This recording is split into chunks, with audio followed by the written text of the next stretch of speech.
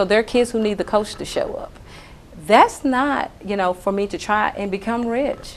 You know, I could go out and people ask me all the time, you know, you ran track and you did this. I know I look a little heavy, but I can still run. I can still dribble the ball, and I can actually coach it. But that's not for me to try to get other stipends. That's a skill that was given to me, and I need to know what it's for. For me, it's to be inside the classroom. I use all of those features of coaching to get kids to the other side. And then when they made it to the other side, I say, now where you want to go? Because the other side is not the destination. And I think that's the response. I wish I had some of my students who could tell their stories. And I wish that it was legal to share more about it. But I can tell you that I have kids who could not read a word, you know, walk in, and they are reading now. They were supposed to be reading by 2nd and 3rd grade. But now, when they pick up the book, they're not holding their heads down. They're not embarrassed. I have kids who wouldn't sit down for anybody. And you know what? People always said, well, Miss Body, you're really, really tough. No, I told them I'm the most flexible teacher you'll ever see. I'm very structured. I'm not mean. My kids love me. However, my no, it means no. They respond to it because they know that my no means love. They know that I love them, and they know when she says no, it's not so she can have a break at her desk. Her no means we're about to get down and do something that's going to be so fun. It's about to change my life until I'm 35. And then I can handle it from there, or until I'm 50. I really believe this, that I go home with my kids. And I have my kids, one is so funny, one of them told his grandmother, I just don't know what I'm going to do without her for the rest of my life. And his grandmother's words to him was, I think you'll survive. And that blessed my life, because I really don't want them to be handicapped, but I want my kids to feel like that lady meant something to me, and I wish I could have her with me for the rest of my days, because what she says matters. I cannot say enough up to every educator to be responsible enough to say, it's not about the accolade. It's about being the teacher of the year for the students and the parents and the clients that you serve in that district. You know, because it's not just the teachers and the parents only, because grandparents are worried of whether or not their grandchild is going to be successful. They're worried about, is she going to make it home, and okay, is she going to be bullied at school? They don't even live with their grandparents. Not all grandparents are raising their grandkids. And so I look at things like of that nature, and I start to consider myself, what is it that I need to be doing? So, you know, there are a lot of hats in my classroom. There's the parent hat, there's the educator, there's the exhorter, there's the person who's dedicated to making sure that I teach them life skills in 3rd grade. I make sure that I don't trust anybody. I mean, the first day I was telling my parents, I hope you trust me after I say this to you, but I don't even trust you. Not yet, because I don't know that you're going to tell them what I tell them. Number one, you didn't take the test to have to tell them. And so I have to trust me to get them there. And I think that most teachers that we see, they want to do really, really well. My encouragement is, if that's the case, then do well. And so what you're saying is you want the other educators that are out there to, one, basically win every moment, or be the teacher of the year every single moment, and also be the teacher that that young person needs from an individual perspective, and then also from the holistic perspective, which is those individuals who are in that classroom with them. So talk to me about the challenges of our young people of today. What are some of those issues as we close our show out? Talk to us about that, and then if you could just share briefly about some of the challenges that teachers face, where if there are parents who are listening, what they can do to help not only the student but also the parent. Well, one of the biggest challenges that we face right now is that we're trying to prepare kids for where they are living right now. You know, there are kids who have to have medicine, and there are children who to survive. And we've taught them that if you don't have the medicine, then don't expect to survive. We've taught them that because perhaps their parents or the neighborhood that they live in is dilapidated. Well, you know, and I hear it. I cannot tell you that most educators, they don't know. Some of us do the very best we can with what we have, but there are some limitations because their relational capacity has not yet been set very well for us to extend ourselves beyond what we saw as a child or what we experienced, even when you start to talk about the racial gaps. It's not just academic gaps, there are racial gaps. There are things there are actually health gaps where people have not experienced. So when I look at what we deal with, you have a group of kids that's coming in now who have problems that we have to face. Well, I just want to thank you very much for coming in and visiting with us, and I'm sure we're going to have you back, specifically when we deal with just education, and maybe we'll have additional teachers that'll be on here so we can really hear about specifically what we can do from a community perspective to help your job, or to help you as an individual, and also help make your job much more easier. Thank you for tuning in to Real Talk with Johnny Riley. We just finished talking with Miss Tina Body. What an exciting speaker, and it's especially an individual who has reached the goal of being the Teacher of the Year. We ask that you continue to tune in with us because we have some additional topics to talk about on our next show.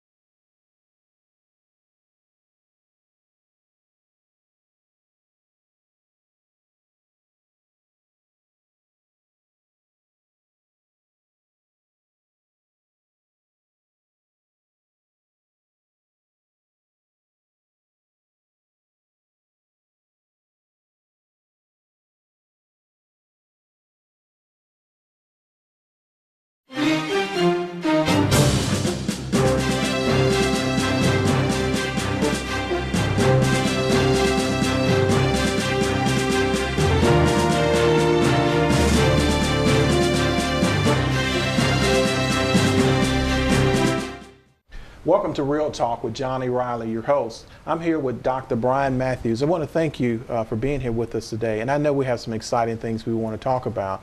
And typically when I bring a guest on the show, this question that I ask all of our guests is, who is Dr. Brian Matthews? That is a very interesting question. If you were to ask my 8-year-old son, he would actually say that I'm an old man.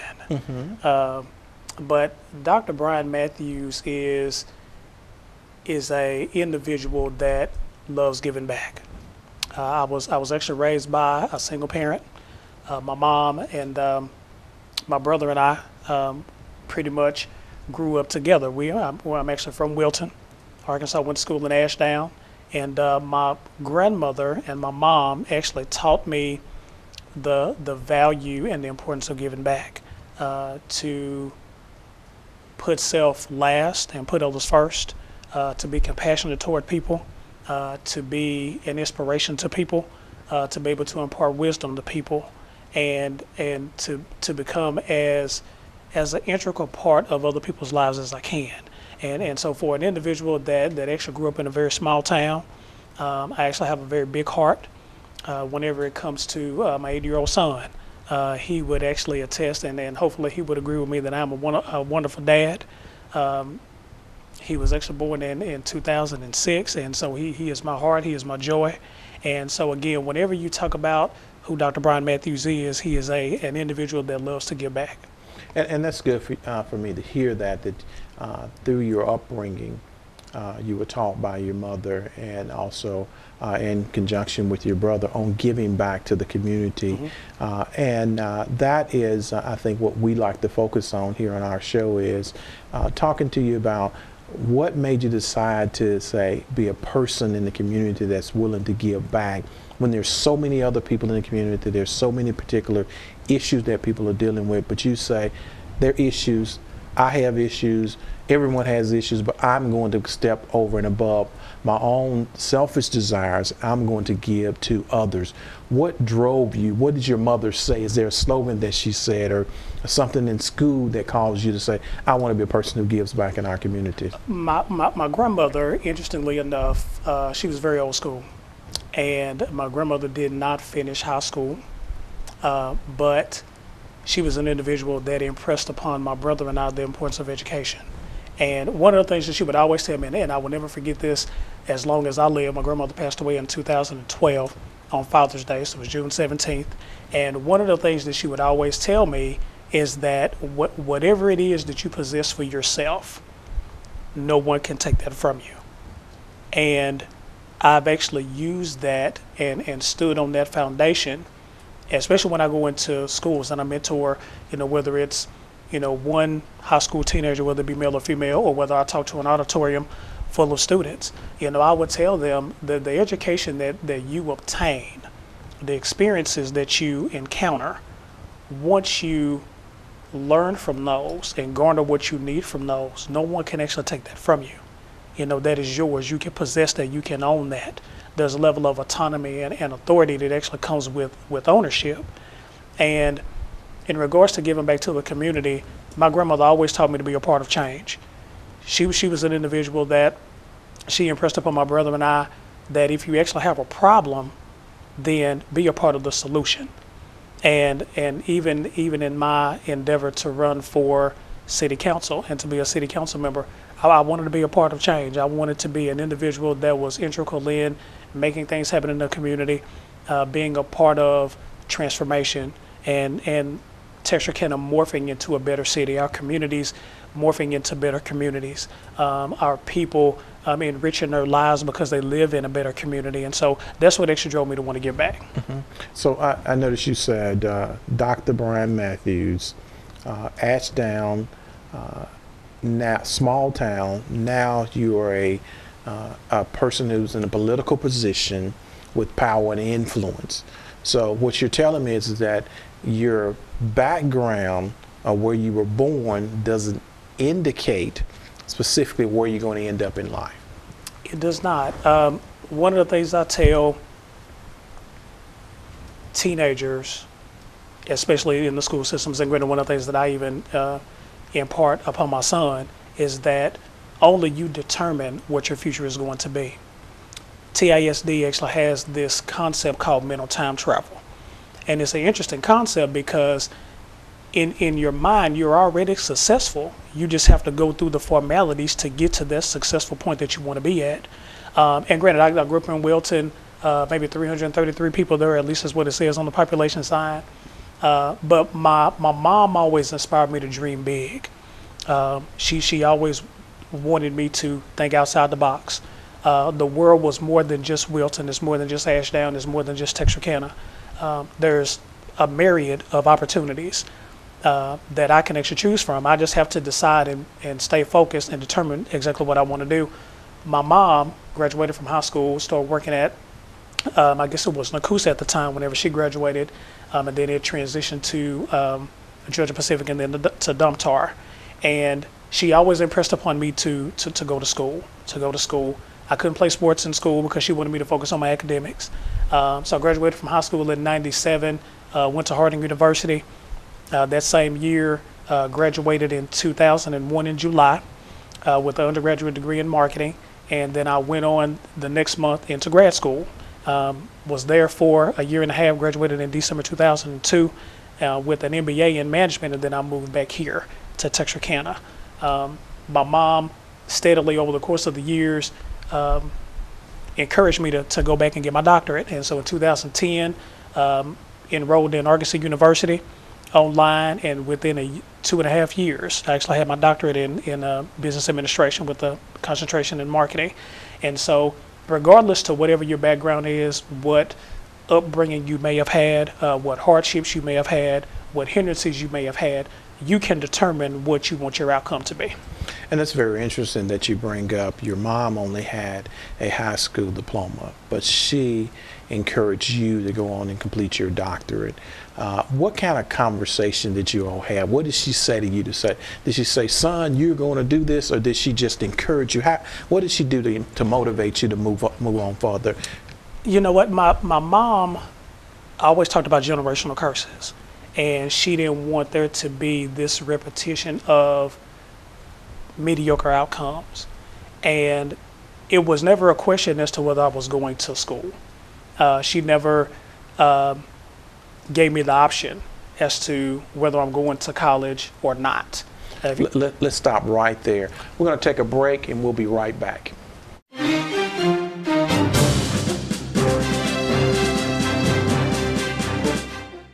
Texarkana, Texas Housing Authority is leasing units at the following properties in the historic Rose Hill community.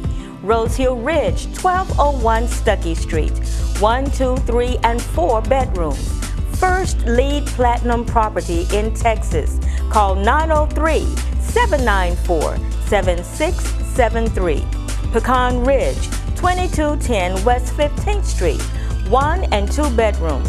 Call 903-255-0455. The Oaks, 2100 West 12th Street, 1, 2, and 3 bedrooms. Call 903-255-0005.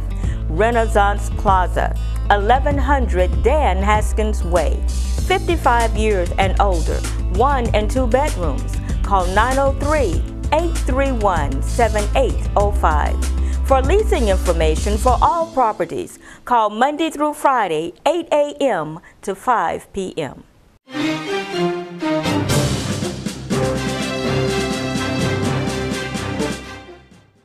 Thank you very much for continuing to tune in with us. We're here with Dr. Brian Matthews. And Dr. Matthews, before the break, we were talking about your mother and how she motivated you. So continue to tell us about your mom and the motivations that she provided for you. Like we were saying before the break, my mother never made it an option, you know, as to whether I was going to go to college or not. It was pretty much the expectation that whenever I graduated high school that I was going to go to college. We had actually went and toured several colleges. I distinctly remember it just like it was yesterday, us actually going to Searcy, Arkansas, and getting a hotel room, and actually the next day going to the campus, and immediately she fell in love with the campus. After I graduated high school, like I said, I actually went there, absolutely loved Harding, and even when I graduated, she encouraged me to stay in school. I was actually ready after about 4.5 years of the undergraduate program. I was actually ready to get out into the real world. We all are. Right. Yes. But she actually encouraged me to stick in there. And one of the things that my mom used to always tell me is that you have to be uncomfortable for a little while to be comfortable later on. And that has actually proved to be the case even when I was going through the doctoral program.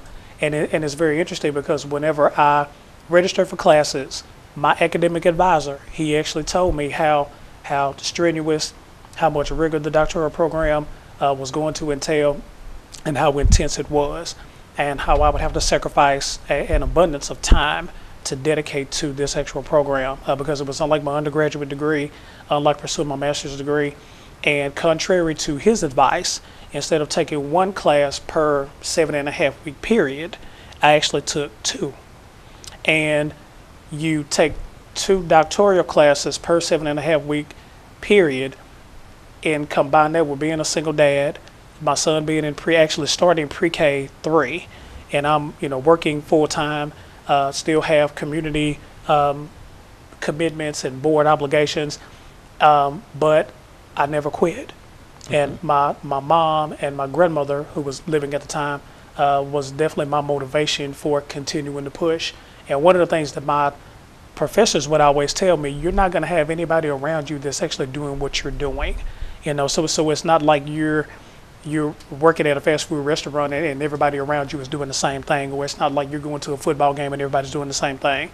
You're actually pursuing a degree that only 1% of the U.S. population even attempts to pursue and actually obtain. So you're going to be a part of that 1% that they can actually call doctor. So come December 2012, whenever I was able to walk across the stage and they said, "Congratulations, Dr. Brian Matthews," and I was able to be hooded, it gave me a definite sense of accomplishment that what my mom and what my grandmother had instilled in me at that time. And of course, by then my grandmother had passed away, but I remember thinking of her as I walked across the stage. So definitely my mom and my grandfather, I don't want to leave him out, and of course my dad and my grandmother are definitely the catalyst by which I was able to pursue something greater.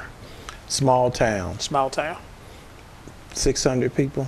About 300. So 300 half, people, I half double of the people. So 300 people, small town, grandmother, grandparents, father, mother, motivating you to say, hey, you can do much better than what's expected from you in this small town. Exactly. And not only have you achieved being having a doctorate, an earned doctorate, not one that you buy from whatever services, but you earned doctorate from a certified university. And not only are you have an earned doctorate, but you also serve in a political office. Talk to us about why a political office, and specifically with all of the other stuff that go on with when you run for political office, when you're in political office, why a political office? Again, it actually went back to just being a part of change. I sought counsel before I ran. Wanted to know what I was actually getting myself into, what pitfalls I needed to avoid. Derek McGarry, I would never forget it. He was actually one of my mentors. And granted, even though Derek is not that much older than me, he's an individual that had been doing it for a number of years. I think whenever he was elected to city council, he was the youngest member to ever be voted onto the city council at that time. And so I sought after him for advice as to, what exactly does it mean to be a city councilman in this area? What does it mean to be a politician? What connotations are attached other than the generalized connotations with being a politician? What does it mean to be a politician here? What roads did he travel down to serve his community? And being able to listen to the community's issues and what ideas that they have, because they're the experts, because they live in the community. So why not garner information from the people that actually live here? What ideas that we need to actually improve the community and things of that nature. And so, it is very